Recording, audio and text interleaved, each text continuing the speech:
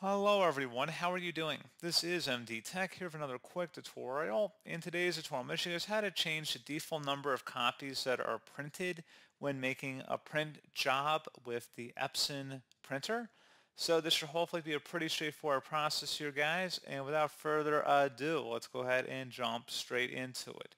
So all you have to do is open up the search menu, type in Control Panel. Best results should come back with Control Panel. Go ahead and open that up.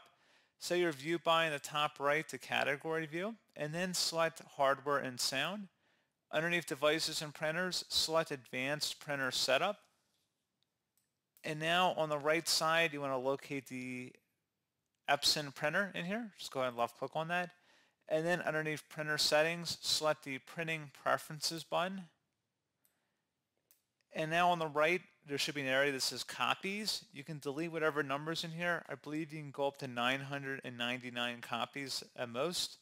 And then once you're done, you would have to select Apply and OK to save the change on that. And that's pretty much all you'd have to do.